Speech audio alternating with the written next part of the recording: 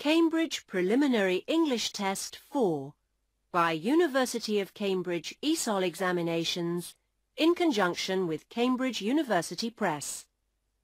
This recording is copyright. CD 1.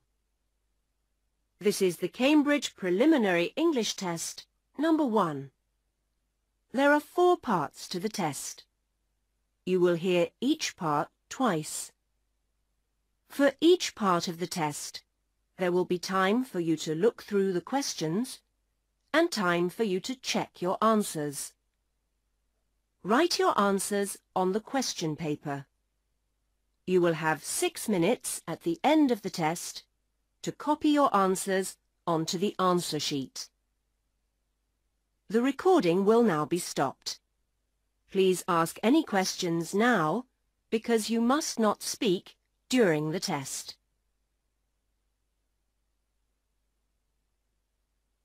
Now open your question paper and look at part 1. There are 7 questions in this part. For each question, there are 3 pictures and a short recording. Choose the correct picture and put a tick in the box below it. Before we start, here is an example. Where did the man leave his camera? Oh no, I haven't got my camera. But you used it just now to take a photograph of the fountain. Oh, I remember. I put it down on the steps while I put my coat on. Well, let's drive back quickly. It might still be there.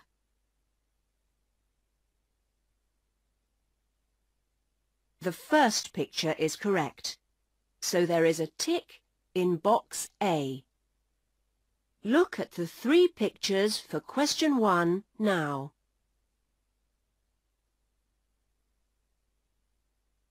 Now we are ready to start. Listen carefully. You will hear each recording twice. 1. Which activity will the family do this year? We're going to try an activity holiday this year, but we all want to do something different. The children want to go cycling, but their father wants to go on a water sports holiday, you know, sailing and windsurfing, things like that. And I'd like to go walking. We all want to go together, so we've decided to let the children choose this year, and we'll choose next year.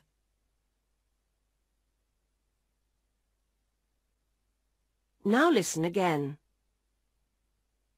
We're going to try an activity holiday this year, but we all want to do something different. The children want to go cycling, but their father wants to go on a water sports holiday, you know, sailing and windsurfing, things like that. And I'd like to go walking. We all want to go together, so we've decided to let the children choose this year, and we'll choose next year.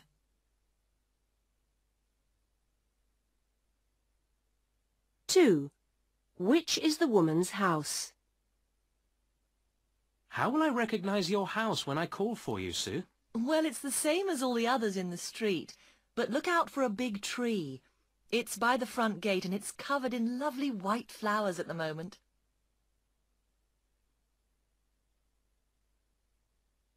Now listen again. How will I recognise your house when I call for you, Sue? Well, it's the same as all the others in the street, but look out for a big tree. It's by the front gate and it's covered in lovely white flowers at the moment.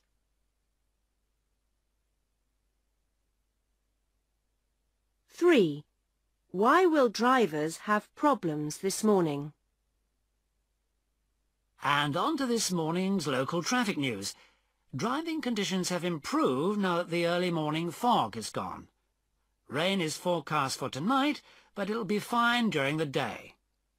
The police have warned drivers to expect delays coming into town because of repairs to Victoria Bridge and advised lorries to find another route if possible.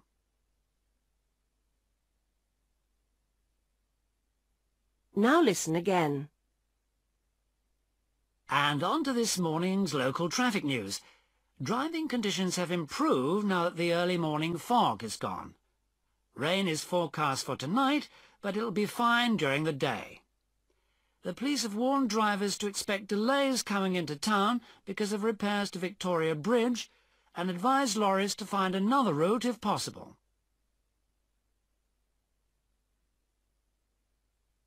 4. What time will Robin leave the house? Oh, Robin, Pete's just rung to say that he'll be here a bit later than he said. The plane's going to take off at 8 o'clock now, so you don't need to check in until about 7:15. He said he'd be round to pick you up at 6:30 instead of 6 o'clock. Is that okay? It'll give you some more time to pack anyway.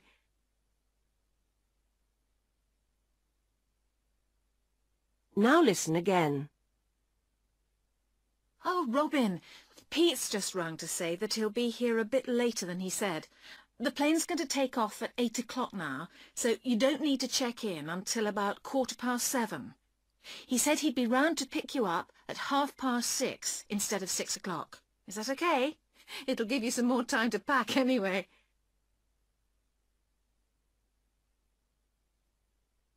Five. What did Simon do this morning? Oh, Simon, you haven't even washed the dishes. Have you done anything this morning? I've been really busy, Mum. I paid the window cleaner who called, and I was going to put away all the shopping you bought yesterday. But Pete rang, and he kept me talking for ages.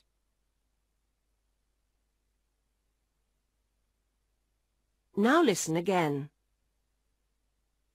Oh, Simon, you haven't even washed the dishes. Have you done anything this morning? I've been really busy, Mum.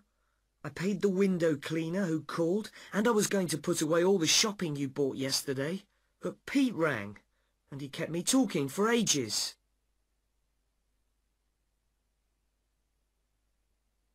Six. What hasn't the girl packed yet? Have you got everything you need for your holiday? Well, I've packed my soap and toothbrush, if that's what you mean, but I can't find any toothpaste anywhere. There's probably some in the bathroom cupboard, but what about a towel? Have you remembered to pack that? Of course.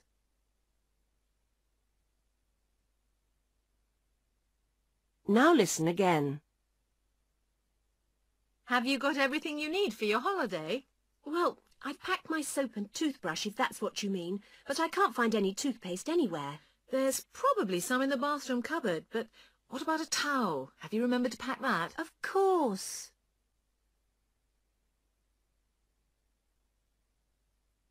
Seven. What has the woman just bought? What do you think? I found it in that new department store yesterday. I think it's perfect. It'll keep the sun off my face and it'll go really well with the dress I'm wearing to the wedding. It's the same colour as my bag too. I just need a new jacket now.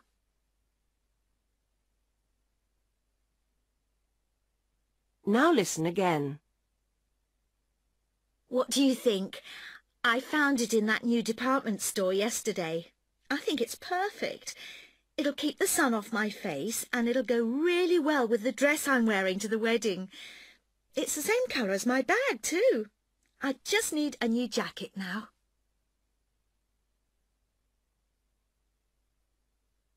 That is the end of part 1. Now turn to part 2, questions 8 to 13. You will hear an interview with Angela Morgan, who has recently flown around the world in a helicopter. For each question, put a tick in the correct box. You now have 45 seconds to look at the questions for part 2.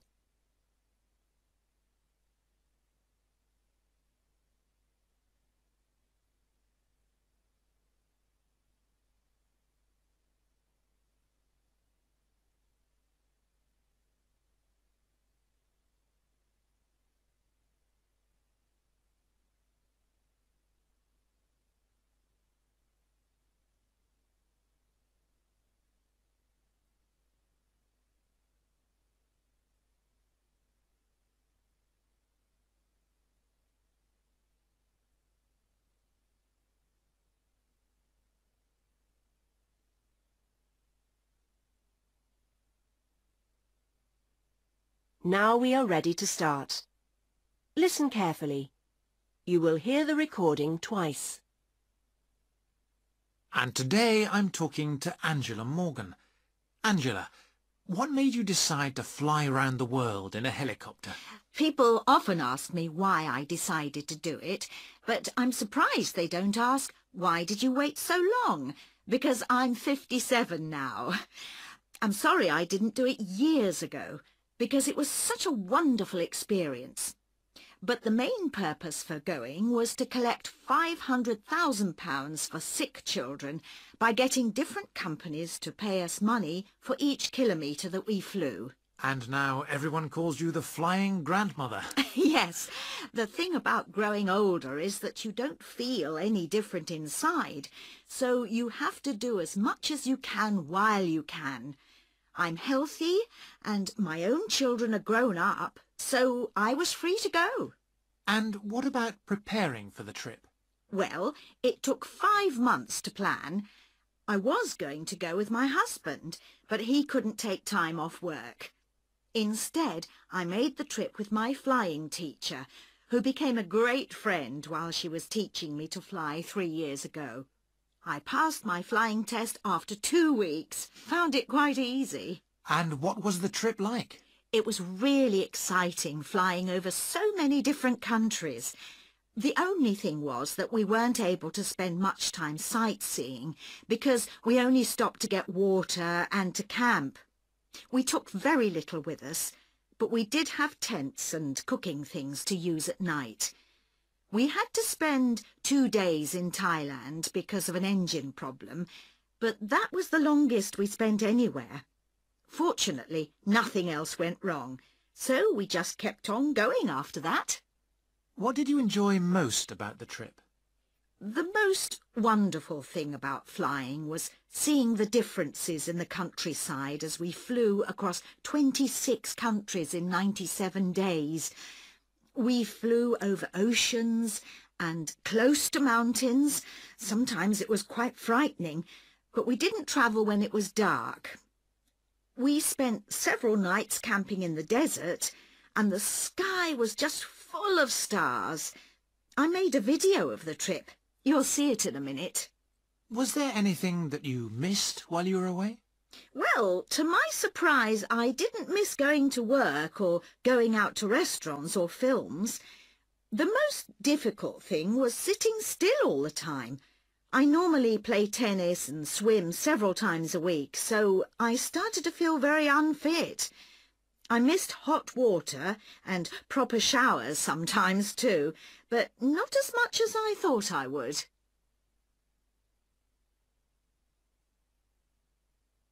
Now listen again. And today I'm talking to Angela Morgan. Angela, what made you decide to fly around the world in a helicopter? People often ask me why I decided to do it, but I'm surprised they don't ask, why did you wait so long? Because I'm 57 now. I'm sorry I didn't do it years ago, because it was such a wonderful experience.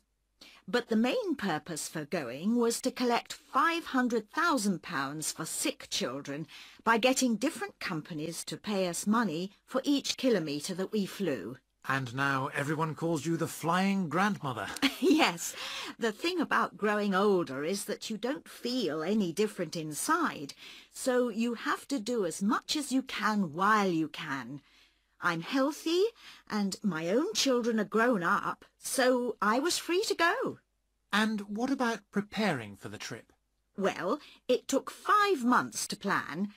I was going to go with my husband, but he couldn't take time off work.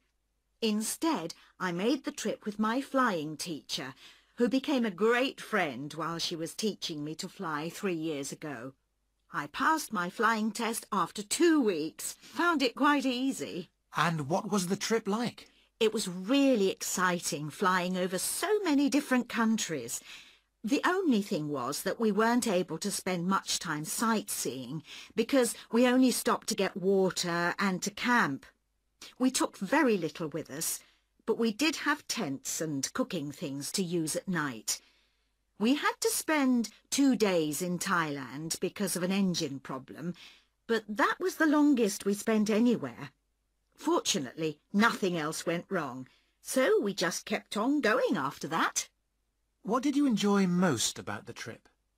The most wonderful thing about flying was seeing the differences in the countryside as we flew across 26 countries in 97 days.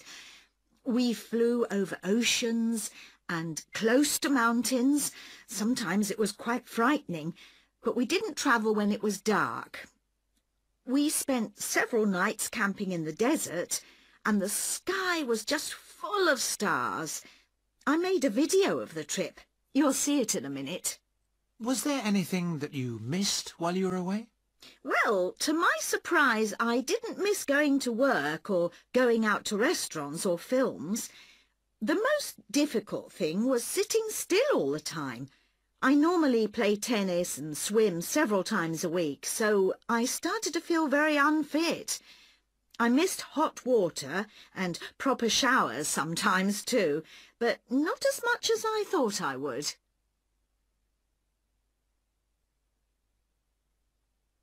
That is the end of part. Now turn to part 3, questions 14 to 19. You will hear a radio announcer talking about activities at a museum called Science World. For each question, fill in the missing information in the numbered space. You now have 20 seconds to look at part 3.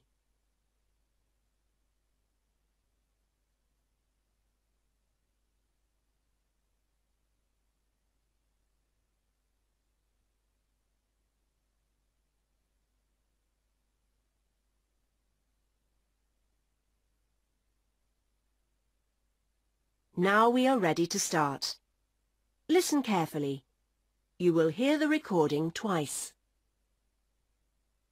This week in the local activities part of the show, we're taking a look at Science World, the new place to visit for a family day out. During your visit, you'll be able to find out about all the latest developments in science, as well as trying lots of experiments for yourself. This is no ordinary museum, I promise you. There's a programme of special events, which next week includes an electricity workshop on Monday afternoon, and the chance to do some experiments with water on Wednesday morning. Of special interest is the regular Saturday evening talk. Next week, Science World welcomes a famous American scientist who is going to talk about space travel. It isn't expensive to visit Science World, with tickets priced at £3 for adults and £2 for children. Talks and other special events are extra, though, with an entrance fee of £1.75 for adults, and there are reductions for children. If you want to go to a special event or talk, then book your tickets direct from Science World on 284 311. Or pick them up from the tourist office. While you're at Science World, you'll be able to enjoy a snack in the Newton Cafe. It's a bit small, but the food is good. It's open all day, and it has a lovely view because it's beside the beach. Still not sure? Well, why not give Science World a call on 284 311. If you say you heard about Science World on this programme, they will send you 1 free ticket to next month's exhibition, which is about computers. It's suitable for families and school parties. And now, let's look at...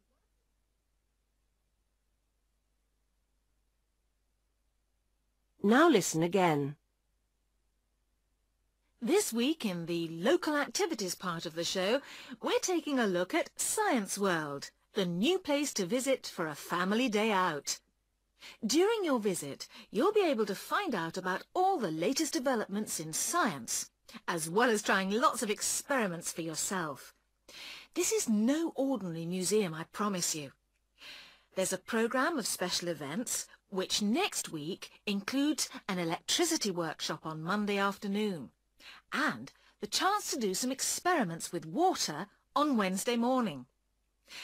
Of special interest is the regular Saturday evening talk. Next week, Science World welcomes a famous American scientist who is going to talk about space travel. It isn't expensive to visit Science World, with tickets priced at £3 for adults and £2 for children. Talks and other special events are extra, though, with an entrance fee of £1.75 for adults, and there are reductions for children. If you want to go to a special event or talk, then book your tickets direct from Science World on 284311, or pick them up from the tourist office. While you're at Science World, you'll be able to enjoy a snack in the Newton Cafe. It's a bit small, but the food is good. It's open all day, and it has a lovely view because it's beside the beach. Still not sure? Well, why not give Science World a call on 284311. If you say you heard about Science World on this programme, they will send you one free ticket to next month's exhibition, which is about computers. It's suitable for families and school parties. And now, let's look at...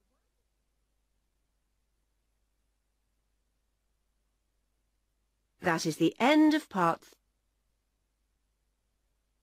Now turn to part 4, questions 20 to 25. Look at the 6 sentences for this part. You will hear a conversation between a boy, Tom, and his sister, Claire, about school. Decide if each sentence is correct or incorrect. If it is correct, put a tick in the box under A for yes. If it is not correct, put a tick in the box under B for no. You now have 20 seconds to look at the questions for part 4.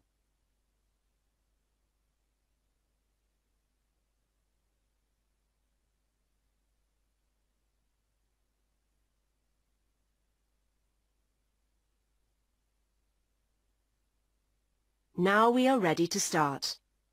Listen carefully. You will hear the recording twice. Guess what, Claire? I've been chosen for the school swimming team. What do you think about that? Well, I think it's great, but I'm sure Dad won't say the same when he finds out. You know how he feels about you doing all this sport and not doing your schoolwork. You'll never get all your homework done, especially if you have to travel to other schools for competitions. It won't make any difference. I can do my homework on the bus. Honestly, Tom, you know what your teacher said to Dad last term? You've got a good brain and you could improve your marks at school if you spent a bit less time thinking about sport. Sometimes I wonder if you ever think about anything else at all. Well, I work hard at everything I like doing, not just sport. I mean, take maths, for example. OK, it's your life. But you know you have your examinations next year for college. And at most of the good colleges, they have great sports facilities. If you aren't accepted, then you'll have to find a job, and that won't be easy. Oh, I've thought about that already. I'm thinking of applying to do sports science at college. And someone told me some of the colleges often take students with lower marks if they're good at sport. Well, I wouldn't depend on what one of your friends says if I were you. For your information, it wasn't one of my friends. It was a teacher at school. I'm only trying to help. And anyway, it doesn't really matter what I say. It's Dad you have to worry about. Yes, OK. I know you're right about that. I'll have a chat with him tonight and explain things again. Good luck.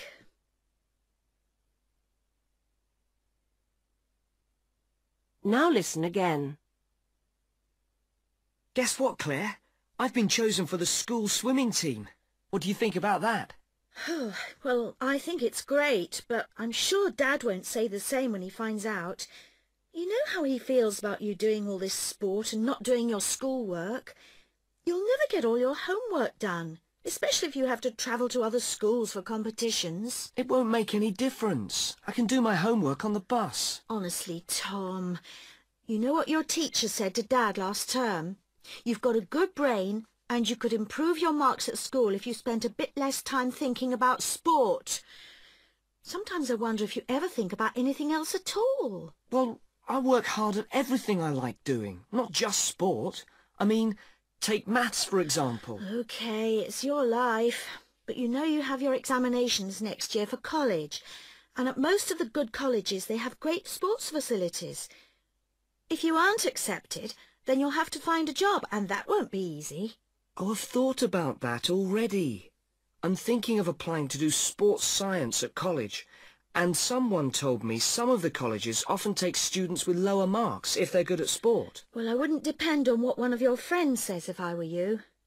For your information, it wasn't one of my friends. It was a teacher at school. I'm only trying to help.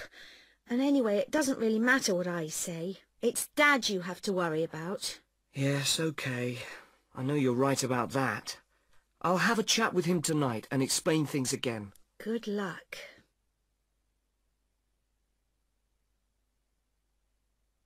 That is the end of part 4.